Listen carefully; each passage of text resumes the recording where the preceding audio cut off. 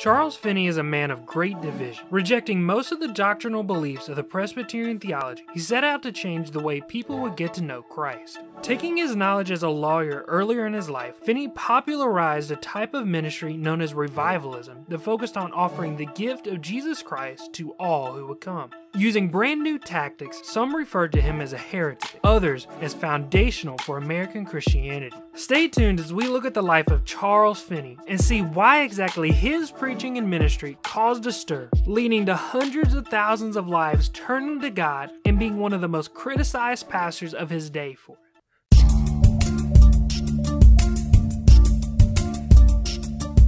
Charles Granson Finney was born August 29, 1792, in Warren, Connecticut. Finney grew up in Oneida County, New York, and once he came of age, he began to study as a lawyer in Adams, New York. It is said that he grew up as a rationalist skeptic, coming from a non-religious family. But everything changed on October 10, 1821. After a prompting, Finney walked into the woods and cried out, "I will give my heart to God, or I will never come back down from there." He said at that moment, "The Holy Spirit seemed to go through me, body and soul. I could feel the impression, like a wave of electricity, going through and through me. Indeed, it seemed to come in waves of liquid love, for I could not express it in any other way."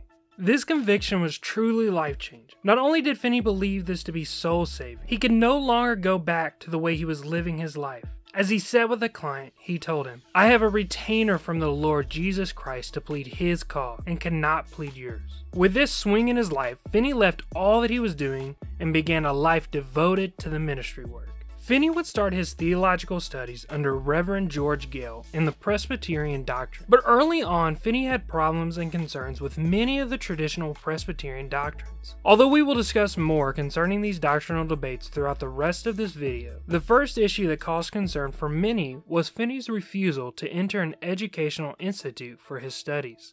Because of his earlier experience with what he said was ministers that did not meet his ideal of what a minister of Christ should be, he rejected educational studies and chose to study theology under Reverend George Gale.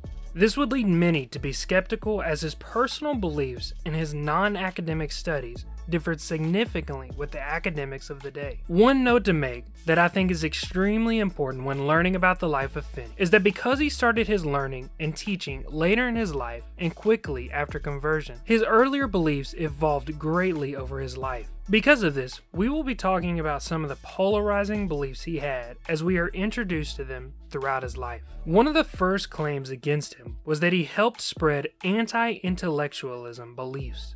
It's hard to say whether Finney actively promoted this belief early on in his studies, but when looking at his life as a whole, it's clear that this claim does not hold up, especially later in his life. The concern for Finney was not on educational studies as a whole. He clearly spent years learning under Gale. The problem he had was that he believed that the way the Presbyterian clergy were handling the day-to-day ministry was not effective or biblical. But although he had many issues with the denomination, his attempt was not to tear it down, but rather to create a new way of presenting Jesus to the people. Because of this, and with his studies under Gale, he was licensed to preach under the Presbyterian Church. After being licensed, he was hired by the Female Missionary Society of the Western District, and he began his missionary labors in the frontier communities. Charles Finney's ministry began in what is known as the Second Great Awakening that started in the early 1800s. Marked by such things as camp meetings and revivals, the main focus was centered on soul winning as their primary function of ministry. The Second Great Awakening could be split up into three sections. The first two are marked by movements from American preachers such as Barton Stone and James McGee, among many others in Kentucky and Tennessee. Also, in the second section, theologians like Timothy Dwight and Lyman Beecher in New England were creating a more conservative phase of the movement. But the third and final phase is centered mostly around Charles Finney, who began his revivalism in small towns in western New York. Finney would get his start going from church to church, leading his unique style of revivalism. The area that he got going in was known as the Burnt Over District in western New York. This area got its name because it was a hotbed of religious revivalism. With that, let's look at the context in which the preaching and theology that characterized Finney and revivalism as a whole was created. Before we get into Finney's preaching and ministry, there is an important context that all of his practices took place in. Up to this point, especially in the Presbyterian doctrine, the majority of beliefs were focused on Calvinistic doctrine. The Calvinist doctrine is built upon 5 pillars of belief, known as tulip. I want to mention them here as it gives a good basis to see why those who follow the doctrine and those educated in this teaching disagreed so much with what Finney and later revivalism teachings would become. I also want to mention that this is an extremely simplified version of this doctrine, and you can follow some of the links below to learn more about this belief system. The 5 pillars consist of total depravity, also referred to as original sin, the belief that all humanity is born into sin at our birth, unconditional election, the belief that God has already chosen whom will be saved, not based upon the individual's life or actions, limited atonement, the belief that Jesus died only for those elected by God through unconditional election, irresistible grace, the belief that those whom God has elected for salvation cannot reject or resist this calling. And finally, perseverance of the saints, the belief that those elected can never lose their salvation. So why does this matter? Well, Finney's early life directly affected his work as a preacher. His sermon outlines looked more like the types of arguments one would use to convince a jury, using logic, persuasion, and playing on emotions such as hope and fear. Far from the dry and disconnected sermons others were sticking to, Finney focused on presenting Jesus as a yes or a no. He rejected the prevailing view of the gospel as a complex theology. He made it his mission to present it in a simple form accessible to everyone. The main reason for all this was because Finney believed, unlike the Calvinist doctrine of the elect, that every person when presented the gospel could either choose to freely accept or reject what they had heard.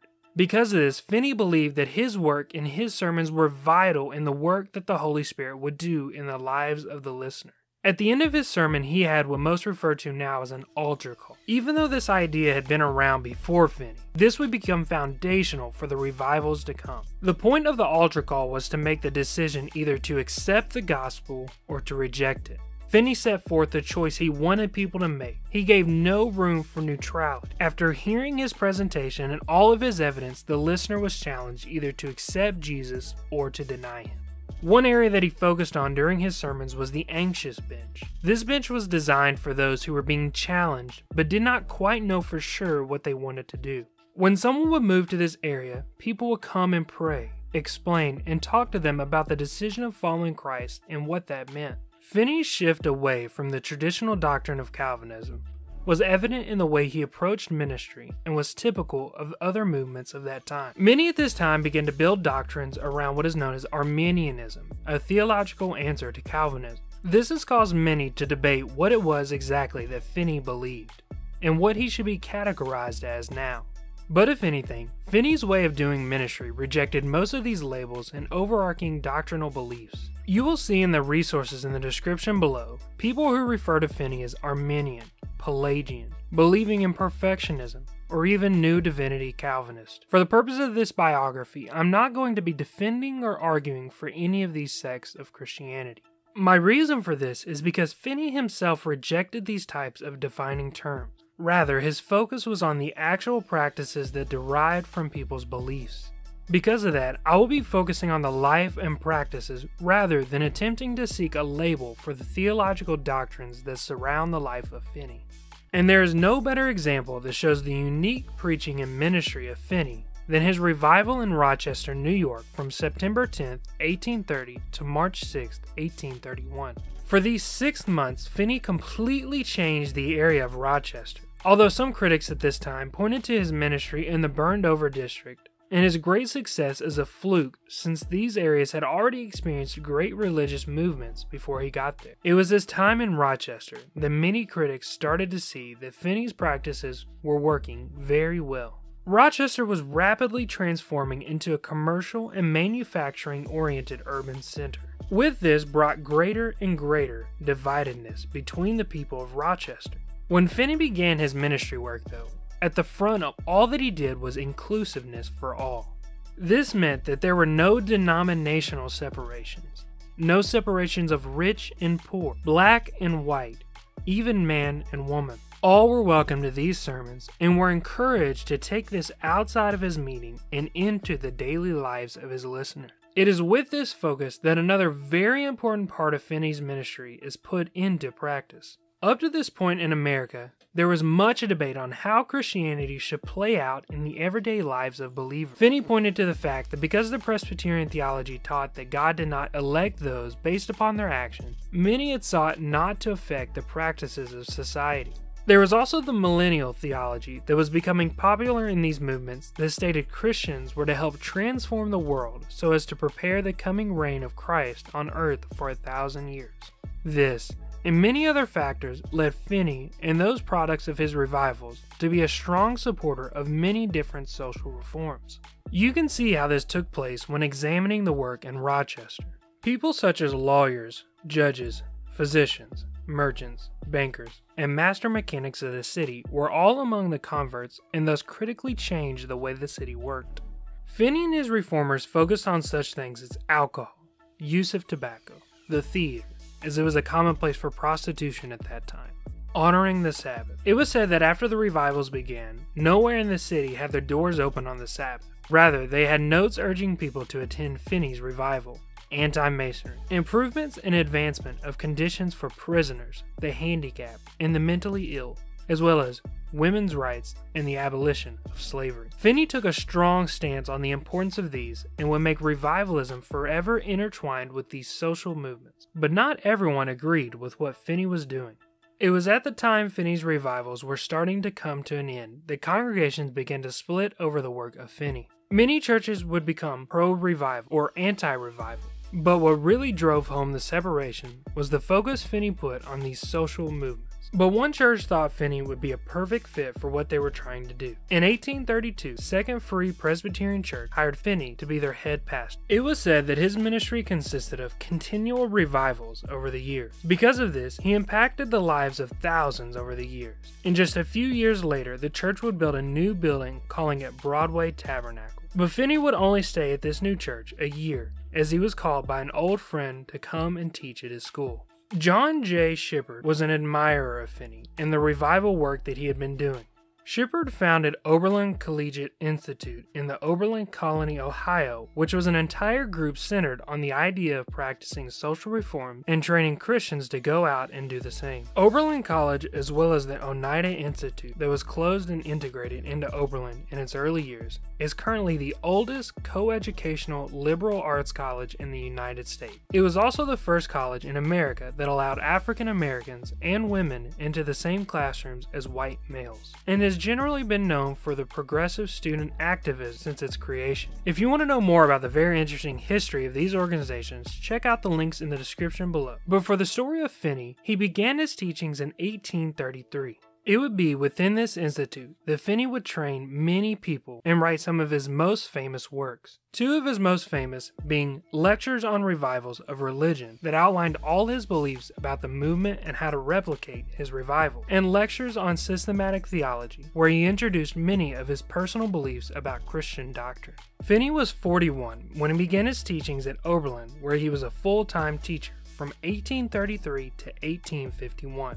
In this time, he personally championed many social reforms, especially related to the abolition of slavery. Because of this, in 1851, at the age of 59, he became the second president of Oberlin College. He would be the president until 1866, where he retired at the age of 74. Finney would preach, teach, and write all the way up until the last weeks of his life. It was on August 16, 1875, at the age of 83, that Finney passed away in his home.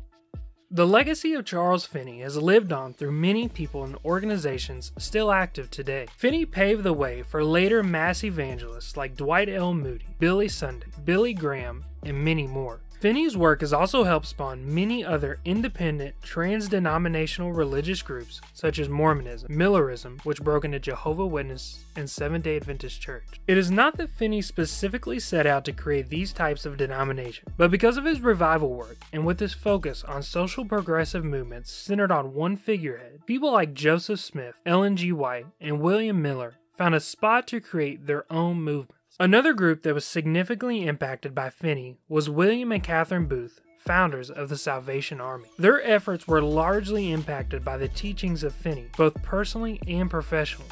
Finally, although a very divisive person for many, the truth is that he rejected the beliefs of those on the left and the right of many matters of Christian faith and life. Many have debated whether Finney's life should be an example to follow or a cautionary tale of misunderstanding. And many people have written at length from all sides of Christianity debating the beliefs and practices of Finney. But whatever you believe, there's no way that anyone can deny the impact that Finney has had on American Christianity today. From the revivalism still raging strong in parts of the South to the increasing awareness for the need to address social issues, Finney's practices and beliefs can be seen in many places today throughout the country. So, what do you think? Do you think Finney was helpful or harmful to the Christian faith of today? Was his practices manipulative or a breath of fresh air to ministry? Has his impact on society been positive or negative? Let me know your answers in the comments section below, where we can talk more about the impact of Finney's life. But hey, feel free to hit that like button, click the subscribe button, and turn on the little bell notification to be alerted about new videos every week. And check out the description underneath the video for all the resources you'll need to learn more about the life of Finney. Thanks for being here today, and I look forward to seeing you next Saturday for another informative and accessible introduction.